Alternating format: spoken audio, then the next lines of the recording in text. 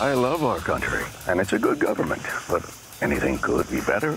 You talk like a radical, but you live like a rich guy. It's the perfect combination. The radical may fight the purity of Jesus, but the rich guy wins with the cunning of Satan.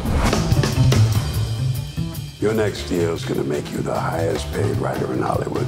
Where do I sign? Are you not, or have you ever been a member of the Communist Party?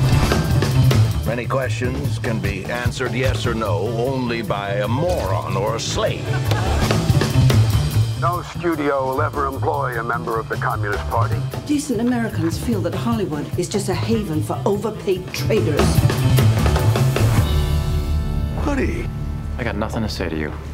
we do what everyone says we can't. We write. Are you out of your mind? Congress has no right to investigate what we think or how we make movies. I'll write you a movie. And you don't want your name on it. No, you don't want my name on it. Especially if you're still up to stuff. Are you? Perpetually. The blacklist is alive and well, and so is the black market.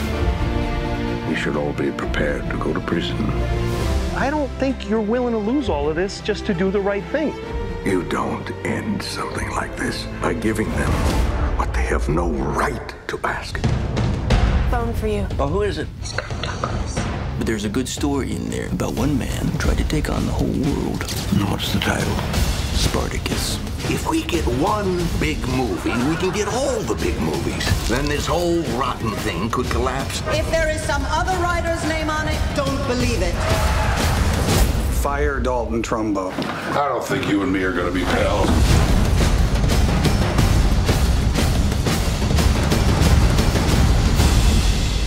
Do you have to say everything like it's going to be chiseled into a rock?